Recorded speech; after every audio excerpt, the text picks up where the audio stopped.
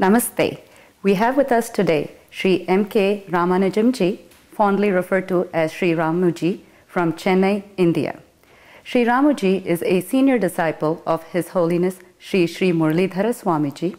He is also the chief advisor and lead trainer for Global Organization for Divinity India Trust.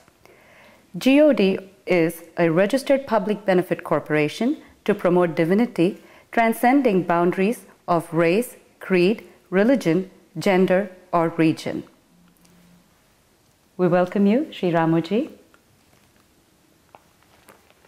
Thank you, Artiji, and it's a big pleasure, great joy to be in Dallas and to do some programs for the benefit for our brothers and sisters in Dallas.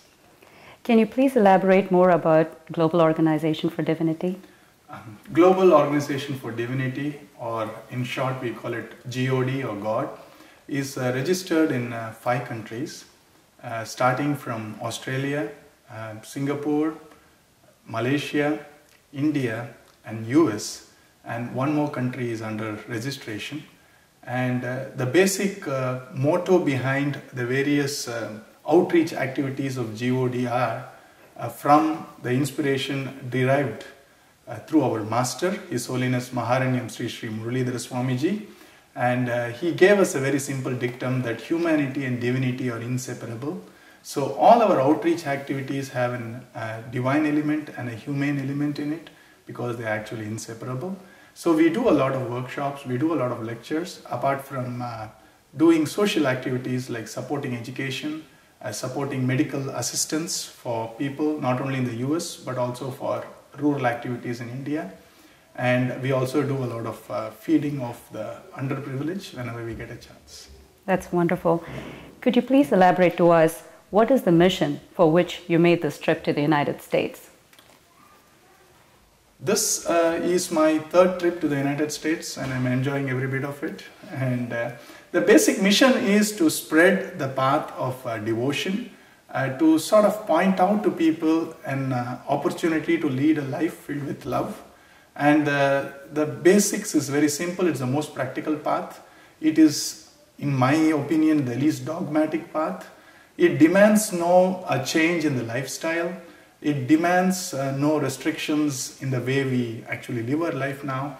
It basically works on 2 levels. One is the constant remembrance of divinity within us, through the chanting of the divine names, and we in particular have been given the Maha Mantra, which goes Hare Rama, Rama Rama, Hare Hare, Hare Krishna, Krishna Krishna, Hare Hare.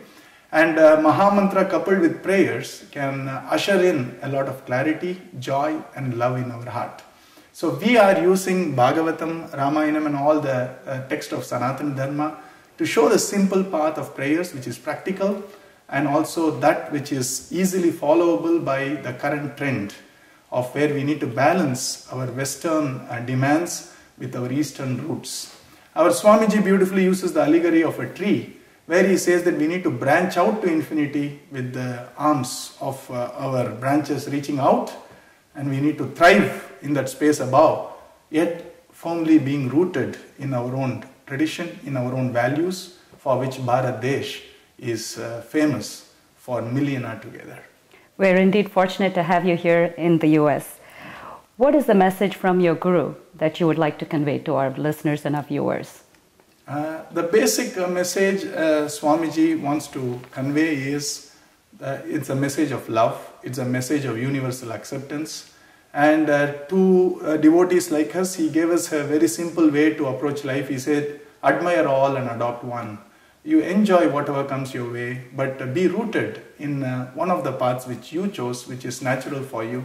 And for us, I think the path of devotion is pretty natural, but we enjoy all traditions, we respect all traditions. And a path which has been given by Guru to us is chanting Maha Mantra, which does not stop us from enjoying the treasures of all traditions. I think that is a much needed message in this day and age. When you're in India or in the US, what is the role that you play? In India, Swamiji has inspired a lot of activities which can be classified into 3 major categories. The first one is protection of our Vedas. So we have Veda Pathashala in 3 places, and we have a Pathashala to promulgate Vaishnava Agama in Tamil Nadu. And there are about 150 students studying in the Gurukula system, and they are completely taken care by us, by the trust, inspired by Swamiji. And we have actually, we have been sort of privileged by Bhagavan's grace to create about 25 Vedic Vidwans who have completely completed Samaveda and Yajurveda Shaka branches. And we also do a renovation and resurrection of very ancient temples, especially sung by great Mahatmas, and a trust takes care of that. It works with the government to make sure that the temples are reinstated in their earlier glory. And we also do prachara or promulgation of Mahamantra in all the villages, especially in South India and in Maharashtra, and to show to the people that it is the simplest way to sort of reach out to the divinity and to get our prayers answered. And fourth main thing is lectures and school programs to make children understand simple facts of life, accept failures if at all it comes their way, and not get bogged down, and use the power of prayers to carry on to their future. And we also strongly sort of use Mahamantra as a supplement to the divine diet of people in India. So, Vedic protection by Veda Pathashala, renovation of temples, we have a trust for that, and then promulgation of Mahamantra and a simple path of prayers to make sure that the roots of Sanatana Dharma are sort of strengthened. And the fourth thing is giving lectures and education programs for the students. Apart from social activities, like we have a free medical center in our ashram where about 200 villagers, they come regularly and get benefited by it. We have a Goshala to protect cows, and we do a lot of educational assistance to deserving underprivileged children across India.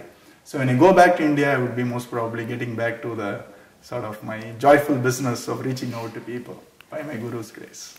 That is such a wonderful service or seva that you're doing to mankind. What about your Guru has inspired you to be who you are in what you do today?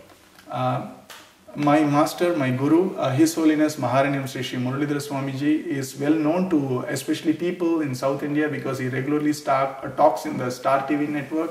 He has brought in a very beautiful, he shows the greatness of Kshetras, which is holy shrines, like our Pandharpur in Maharashtra, or Vrindavan in Uttar Pradesh, or our Bhadrachalam in Andhra Pradesh, or Guruvayur in Kerala, or Udupi in Karnataka, or Srirangam in Tamil Nadu, to show that India is one and it is bound by the divine loving force of divinity.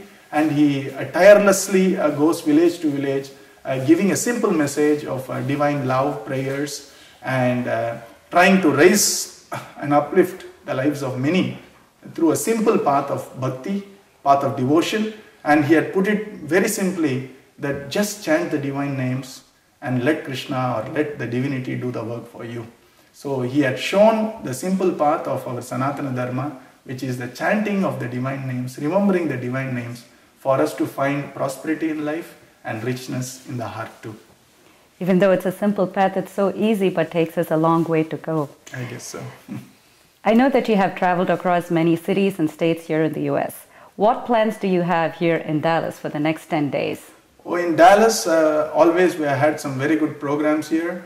And right now we are doing 4 days of Krishna Katha through Bhagavatam in the DFW temple in Dallas. And on Saturday, the coming Saturday, which is the date? I think it's November 24th. 24th, yeah. November 24th, we are doing a workshop for adults using the principles of our Sanatana Dharma to sort of how to thrive in life and how to find harmony in life. That would be the major theme.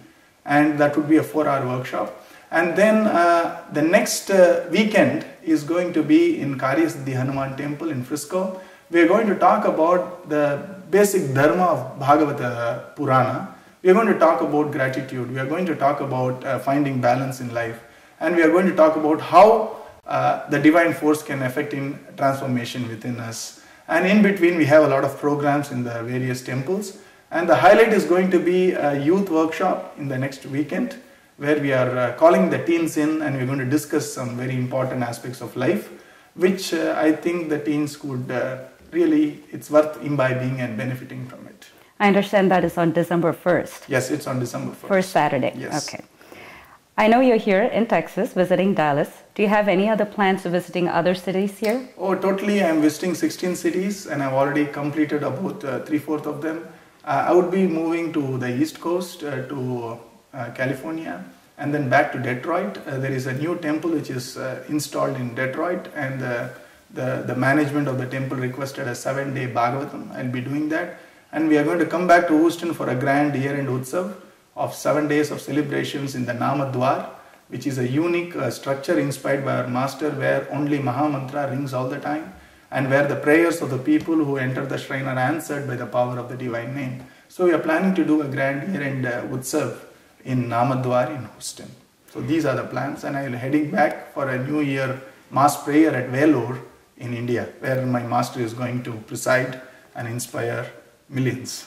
I think the state of Texas is very fortunate that you're visiting the two major cities, Dallas and Houston. And Houston, as you mentioned, has the Namadwar, the only Namadwar here in the United States out of India. Yes. That's wonderful. Before we conclude, what message about Bhagavata Dharma would you like to convey to our viewers and listeners? Okay. Bhagavatam shows a very simple path of saying that you go on with your life holding on to the divine name in your lips, and with faith or without faith, the divine names do work. And Bhagavata Dharma is a dharma of love. Bhagavata Dharma is a dharma of acceptance. Bhagavata Dharma shows that we are accepted as we are by the divinity, whether you call it Guru or Bhagavan or Paramatma. And in that acceptance, in that submitting to the divine will, a transformation happens where love and joy can spring in our heart. So the first and the last practical step for us to find a big transformation in life is hold on to the divine name, whether Shivanama or Ramanama or Harinama or the Mahamantra. And since it's a good opportunity that many are listening, why don't we just quickly chant Mahamantra and pray for the prosperity and for the wellness and for the joy of all the viewers who have been kind enough to participate and listen to this interview here. Can Certainly, we? sure. Maybe we'll chant Mahamantra once and pray that people find peace, joy and prosperity, because we believe that prayers can go a long way in affecting the uplift of one and all. Certainly. Sadguru Maharaj ki Jai.